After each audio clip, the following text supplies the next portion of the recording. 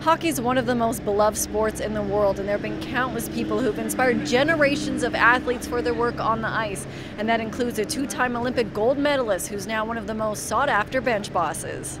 It's funny because I never thought that I would ever coach. I remember as a player being, how could I see myself standing behind a bench and not wanting to jump on the ice? Hockey lovers already know who she is. Vicky Sunohara is a two-time Olympic gold medalist and seven-time world champion as a player.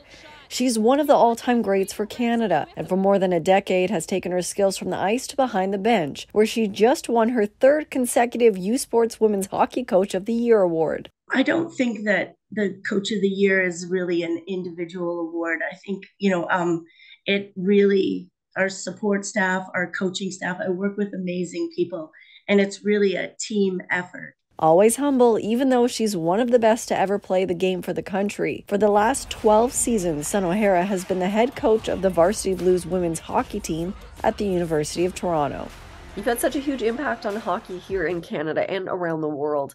And I've spoken to a lot of your current roster and previous players that you've coached, and they talk about how you've impacted their life, not only with how they play the game, but away from it.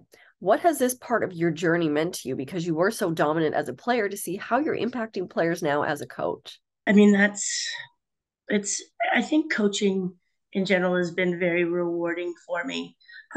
But I've had the opportunity to be coached by many great coaches, and that has kind of shaped me and my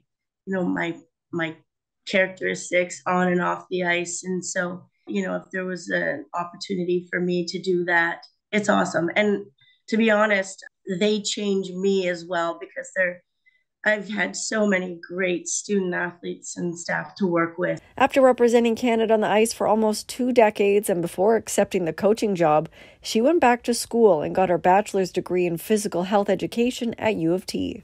It was difficult, but it's something, that I'm proud of. But I always tell now, our student athletes, like, don't stop. Just complete it. For City News, I'm Lindsay Dunn.